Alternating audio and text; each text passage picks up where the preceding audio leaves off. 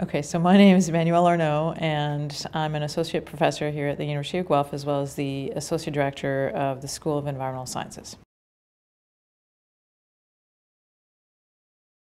So the setback that I experienced was about 6 years ago. A really good friend of mine, colleague and mentor, passed away from cancer, and she was only 5 years older than me. And this happened at a time when I was having a really challenging time myself with just chronic pain that I was having related to an injury at work, and that was impacting both my home, like personal life, as well as my work life, my research program, particularly because I had mobility challenges. So in addition to the personal loss of my friend, it had sort of ripple effects on my work life, my career, I would say. So the night I found out she was going into hospice, I had a panic attack, and I had never had one of those before. So that was pretty frightening and unsettling, I would say. So I reached out for help through my physician. I went there first, and she suggested I go to counseling. So I did that. For several months, I met with a counselor and sort of slowly but surely came around to the idea that I really needed to take a break, and so I went to part-time at work to try and get a perspective on what had happened to my friend and how I felt about that, but also just kind of reorganize things so that they were more manageable on the side of that chronic pain issue that I mentioned. So yeah, and the impacts on my research program and things like that. What I learned from it, I guess. So I think that one of the key things that I learned from it was that the connection between your mental health and your physical health. So they go both ways. Like if your physical health has gone to pot, your mental health goes with it, and vice versa. If you're mentally not in a good space, it really impacts your physical health.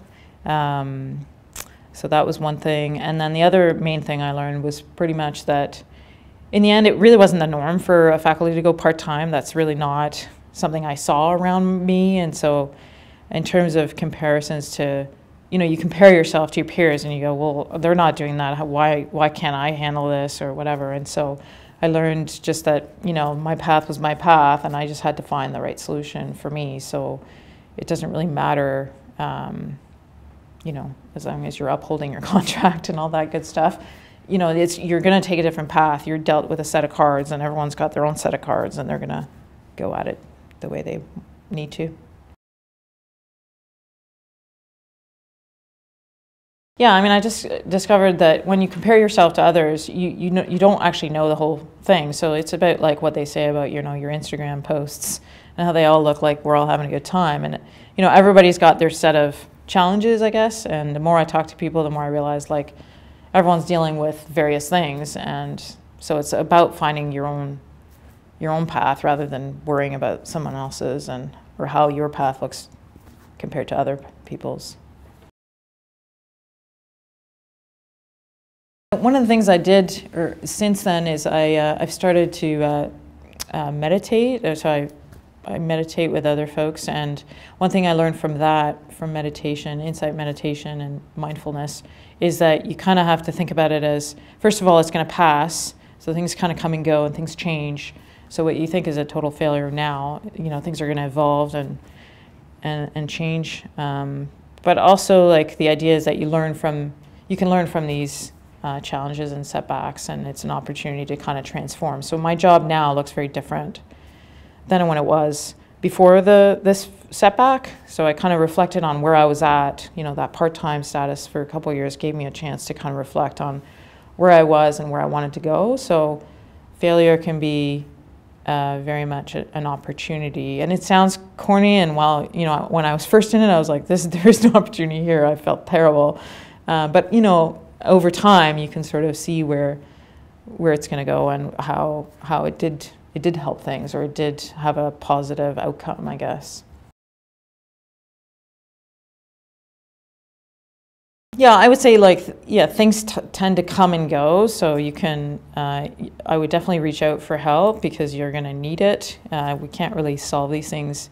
I find talking to other people really helped for me, either this counselor and or my friends, and just to get things in perspective and give it time. But also the other thing that I found helped a lot, and that may be a good piece of advice, is to keep your connection to outside. Like I found for me, just getting outside was a really big thing for me, like just getting back into nature, you know, and it doesn't have to be really fancy, you know, back of the woods nature, but just even on a trail in the city kind of thing.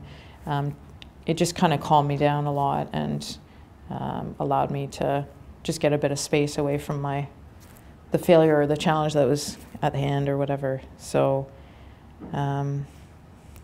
yeah, there's a lot of resources on campus that I accessed at the time and that are available. Kathy Sommer's relaxation workshop is amazing. Totally changed my life, I would say. What else? The athletic center, stuff like that. And yeah, your friends, and try to keep things in perspective would be my advice. Still processing, to be honest, the loss of my friend. Like I still miss her terribly and things like that. But you know, you with time, I think things, some clarity comes out of it, or something you learn, anyways.